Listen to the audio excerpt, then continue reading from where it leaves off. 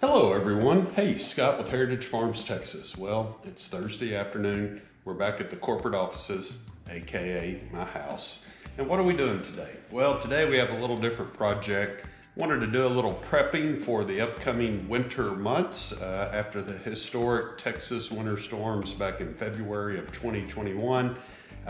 We lost power for several days, and I tell you what, you think you're prepared with candles and stuff like that, but you can never be totally prepared or prepped, if you will.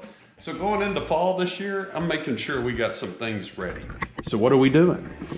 Well, today I received a FedEx package, and in the FedEx package was some of the old lanterns, as I call them, like the railroad lanterns. When you used to see the conductor on the railroad, he was always carrying these around.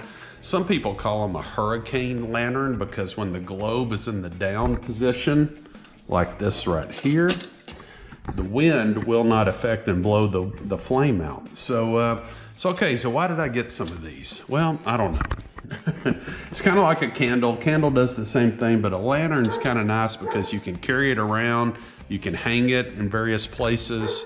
I ordered like 6 of these. I'm a little bit disappointed. They seem to be very well made and very original.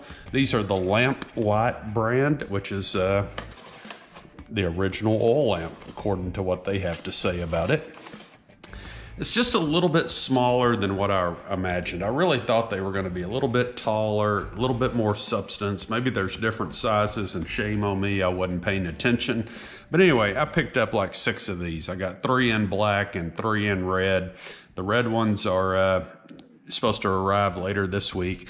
But my thought process is, hey, look, if we have a winter storm and we lose power for 48 hours or something like that, it's kind of hard to walk around with a candle. You know, of course we got flashlights and LED lights and things, but I thought it would be nice to have some of these in the house just from an ambiance standpoint, and also, you know, take some down to the farm so I could keep a few at the farmhouse, could keep some here at this house. So I ordered some lamp oil. I ordered, I think, 5 gallons of this stuff. That should be enough to keep me going for a little while. And I've also heard you can use vegetable oil, and there's all kinds of YouTube videos on alternative fuels that you can burn. But this original design has been around forever. So let's take a look at it real quick. So you have a glass globe. Down here is the container where you actually put your oil in. You got this opening right here. I didn't have a funnel that small, so I just used this small little pouring cup or measuring cup, filled it up, put it in here. So they say you need to wait about 15 minutes to allow the oil to penetrate the wick.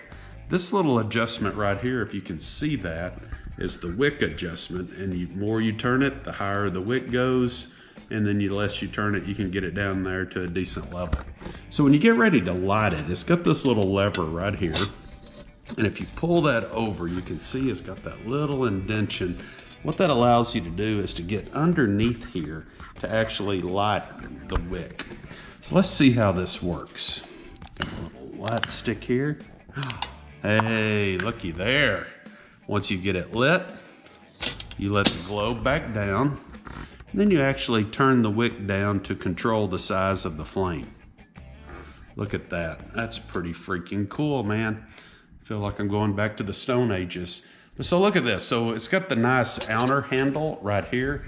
It's got a little indentation, so if you had a nail or something, you know, on a porch, you could set this on the porch. You also have a little hook right here if you wanted to use that. I tell you what, I can actually feel the heat coming off of this thing. It puts off a lot more heat than I anticipated it would.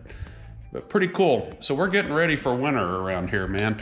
We got my generator ready to go, and you know, shame on me. The winter storms definitely taught me I should be a little bit more prepared for when stuff goes wrong. I've also been, you know, looking around at various YouTube channels, and yeah, I tell you what, you need to do some prepping, man. You just don't know when you're gonna need something, and I'm not talking about going off the deep end and everything, but you know, you need to be prepared with essentials, you know, matches, gasoline, diesel. You know, if you got a generator, have it in working condition. Medicines, I mean, water, you can't live without water. Think about all your canned foods and things like that. You know, just a good time of the year to kind of reflect and get ready. But this is what I did. So I'll come back and here at the end of the video tonight, I'll wait till it gets dark and I'll kind of show you a little clip like what it looks like in the hallway of my house or some dark area to kind of see how much light this puts off. But I'm actually amazed. It puts off a little bit of heat, which is kind of nice because, you know, if you're without power like we were for 3 or 4 days and it's below freezing, hey, anything you can get helps. So, all right, guys, there you go. Now, what I haven't figured out is how to actually turn this thing off. I'm assuming you can raise the wick back up. And there you go. You just blow the flame out and then you're off to the races. So that is pretty cool. I feel like I'm going back in time, man, to a simpler time when things were really simple. So hey, if you don't have any of these, go out to Amazon, buy you some oil lamps. I'm not saying it's the ultimate answer, but it's a tool in your tool bag. And you know, I think you should have some oil lamps. I think you should have flashlights. I think you should have candles. You know, a combination of things to use. But this would be pretty cool if you needed to walk around the house or if you needed to go outdoors or something at night. Just a great little way to have some light and electricity. Not electricity, but have some lights in an area where you may need them. So anyway, hope you found this video helpful. I strongly recommend it.